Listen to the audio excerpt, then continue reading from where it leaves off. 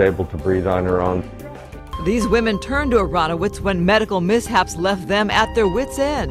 I don't even know the words. It was terrible. This young woman, Pamela Rudoy, was born well endowed. A breast surgery left her with droopy-looking breasts, so first she booked a surgery with another doctor to fix them, but she was crushed when she looked in the mirror. It left my nipples really, really high, and everything else, like my breasts were down here. It was bad. She got a second opinion from Dr. Aronowitz. The other doctor was like, there's nothing that can be done.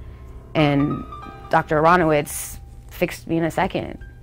Everything that this other doctor said, no, I can't do, he did, plus more. So now the procedure is complete, and within 6 to 8 weeks, the growth of the tissue that we added should be apparent.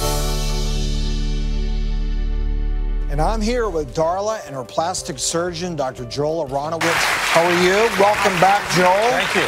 Good to see you. So, how are you feeling? I'm feeling great. I'm so pleased with the way this is healed.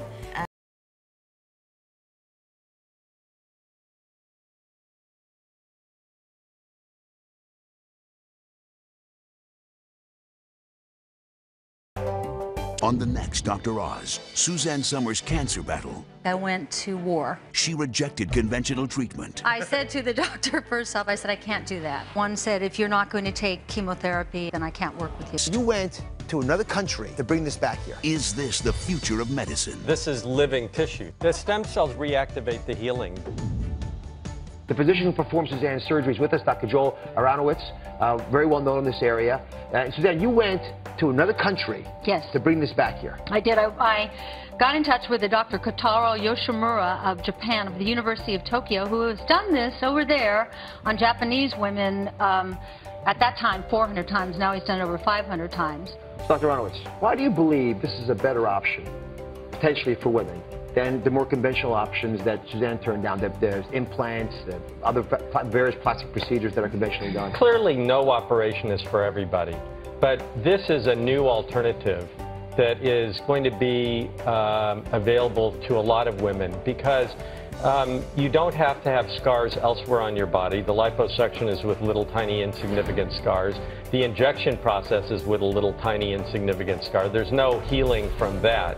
And it's me. It's all, you know, it's not like there's no, it's me. And no scars. It's just so fantastic. There's no implant.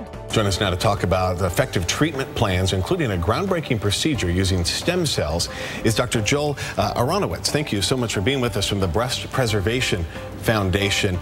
My mom has had breast cancer, had the mastectomy, and you're telling us about a type of mastectomy that salvages more of the woman's body, I guess is a way to put it. Part of the good news about breast cancer that we can talk about is since we're diagnosing breast cancer a lot earlier now, at earlier stages, we can do less disfiguring breast surgery. And women just have to know to ask for it. We have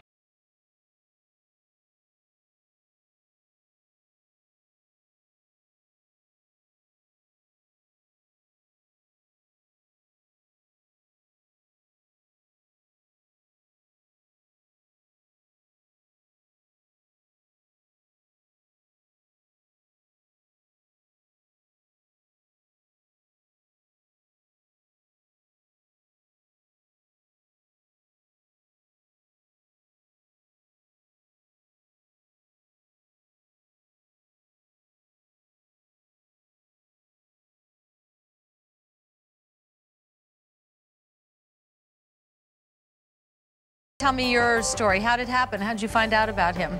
Well, I happened to just turn on the TV to the Dr. Oz show, and you were on with Dr. Aronowitz.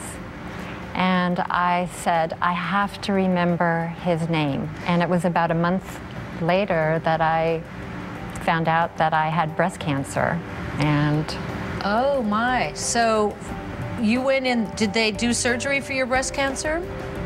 all at the same time. All at the same. Yes. That is what you had been talking about, because Dr. Aronowitz had said to me after we did mine, I was the first one to legally do this in the country, and he said, down the road, what we're going to be able to do is when a woman goes in for breast cancer is do the fill right at the same time. Exactly, and it was a breeze. It was, when my family saw me, they were shocked that I looked so good, I felt so good, and you know, a day after I was putting on my makeup, I went to the grocery store. I exercise every day, eat healthy, and do a little plastic surgery. Eileen Horowitz has no guilt about a little nip and tuck. I've worked, was a school teacher, I raised 2 kids, so it's my time. It's my time now to have a little fun with my life. So Eileen is having her neck, her cheeks, and her brow lifted. And it's nothing major, it's just a little skin. Dr. Joel Aronowitz, Chief of Plastic Surgery at Cedars-Sinai, will administer just a local anesthetic to numb her. This is the worst, the little shots. So, you want to hear a joke? No, not yet. Eileen is not even given a sedative. She will be awake and coherent throughout the entire surgery. It's fun because you have control and you're a part of it. And here's Eileen exactly 1 week later. No apparent swelling or bruising. But she was a little surprised when we showed her video from her surgery. That skin? Oh.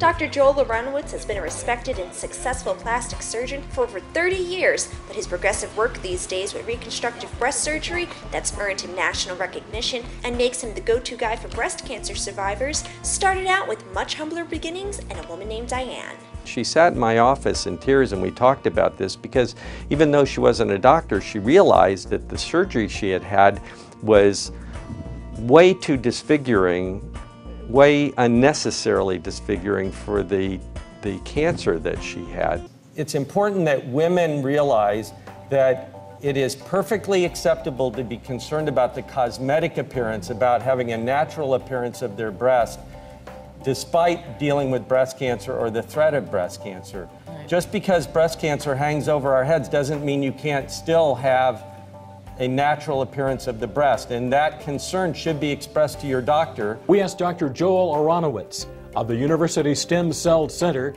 in Santa Monica, California, about the most popular plastic surgery procedures that men are requesting. Well, men are coming in for plastic surgery nowadays like they haven't before. And many times for men, it's because in their career, their appearance is holding them back because they have a more tired appearance or more aged appearance. So it usually focuses on one specific issue for men. If women desire to have this procedure, who do they talk to? Him. Well, you get a lot of phone calls. You're going to be busy. Well, I agree with Dr. Rubin. There are several centers around the country that can contact the Breast Preservation Foundation, which is our nonprofit that promotes skin and nipple-sparing mastectomy and this type of technologies. Perfect. And we can direct those patients to somewhere locally.